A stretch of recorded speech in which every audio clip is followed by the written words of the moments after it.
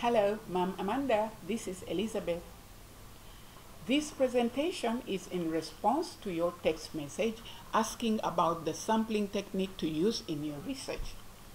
We know that sampling is used when the population is very big and that it will be difficult and expensive to collect data. I gave an example here. For instance, if I'm going to conduct a survey about the average age of first-year college students in Cavite, can you imagine how many schools I would be visiting just to find the average age? So I determined here that I'm going to use what we call cluster sampling, or I could use multi-sampling technique.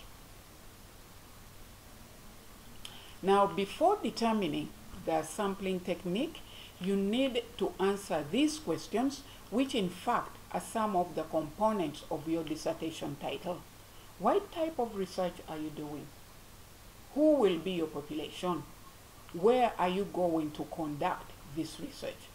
After answering these questions, it will be very easy for you to determine what sampling technique to use.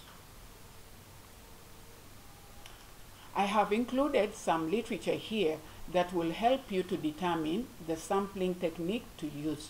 It would be nice to have some background information on data collection, methods of collecting data,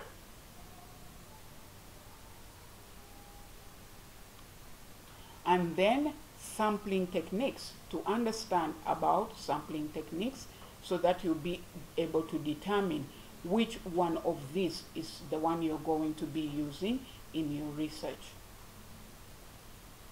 Now, after determining the sampling technique, at the end of the day, you need to determine the size of the sample you're going to take out of your population.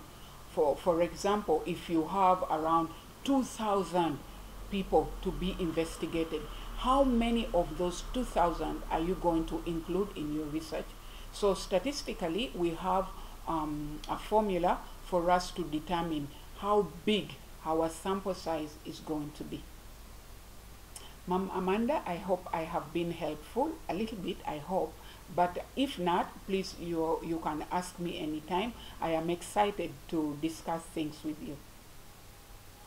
Thank you.